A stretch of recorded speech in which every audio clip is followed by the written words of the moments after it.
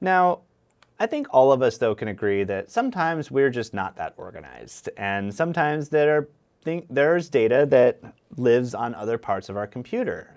Or maybe we are organizing data into different folders for use later. Maybe there's something you're always referring back to. Whatever the case may be, we can still add that data even if it's not in our home folder.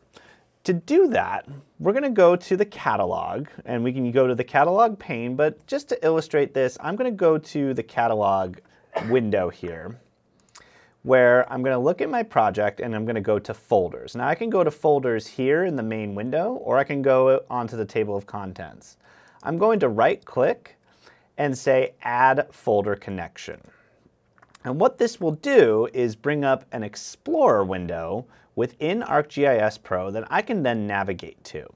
Now, I've already set this up so that it comes to my documents, but of course, you can go to this PC, go to your documents, and if you'll notice, I have another folder here that says ArcGIS Imports. This is not in my home folder though.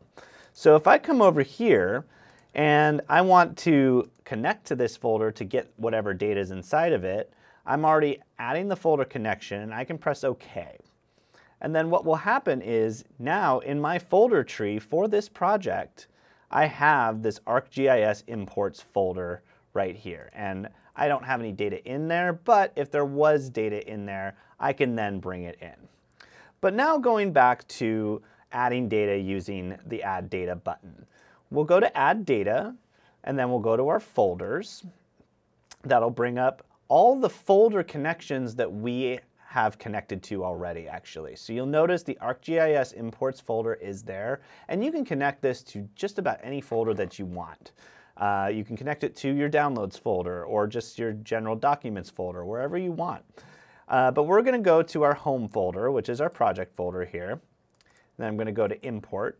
And then you'll notice, unlike the Windows Explorer version, these are simpler, easy-to-read files because we're in ArcGIS Pro. Now, I'm just going to go ahead and add all three of them by holding Shift and press OK.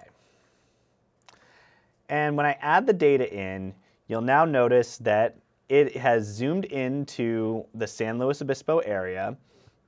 And it's not cleaned up yet by any means, and that's okay. But if we zoom in, then we can see that all of the parcels and all of the address points are already in there, and they correlate to different addresses that are within parcels. The streams are also in there. They're represented by the green lines, which we can change later on. And this is actually a helpful note as well, that whenever you bring in new layers, it will assign a random color to them for you.